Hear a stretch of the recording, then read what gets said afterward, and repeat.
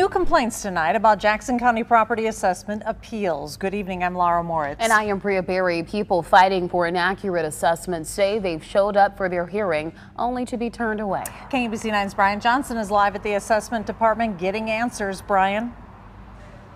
Yeah, Laura, Bria, well, deep frustration doesn't begin to describe how some people feel about this process. They say that someone should be held accountable, and they feel that the county should explain that it has made some mistakes. Pam Davison says 3 p.m. Tuesday, she shows up to appeal her property tax assessment. The workers are behind. It's a ploy to frustrate people so that they just drop the appeal process. She says they promise every case will be heard.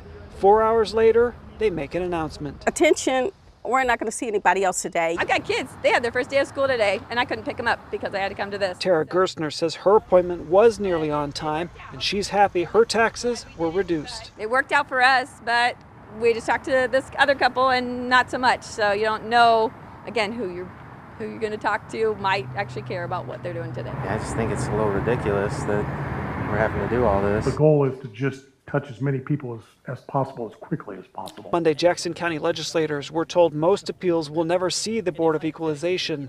Those are only over the phone. Instead, taxpayers sit across from a paid worker who offers a value on their home. There's generally not a lot of negotiation. Legislator Sean Smith says anyone who signs that stipulation could pay more taxes by ending the process before getting an actual BOE hearing. There have been a few examples where people indicated to me that they were coerced or felt uncomfortable after they signed. Smith says he helped reverse a few cases. He fears the process has been very unclear and inconsistent. The folks who put this in place and then spent all that taxpayer money, they need to be held accountable.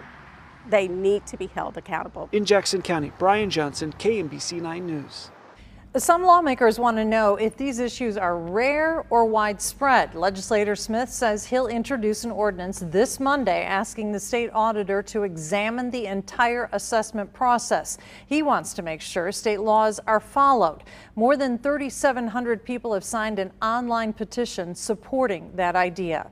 Stay with KMBC 9 News as we follow this story every step of the way. You can get updates with our news app and at KMBC.com. There you can also find our previous investigations into the assessment process.